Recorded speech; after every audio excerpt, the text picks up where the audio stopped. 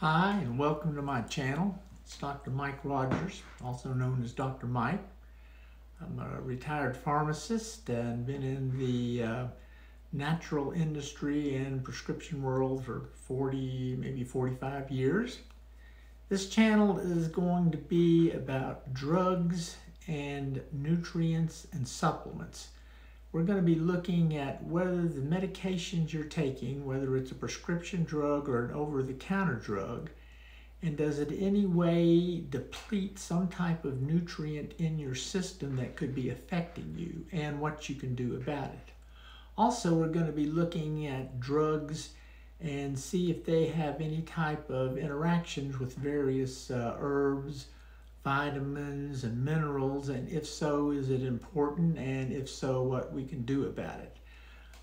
My perspective is that I'm kind of on both sides of the fence in the prescription world and in the natural world, and have a balance between those two things. I mean, my philosophy is that you might need either one at any point in time. For example, if you broke your bone, you wouldn't be sitting around drinking a cup of tea. You'd probably be going hopefully to the emergency room.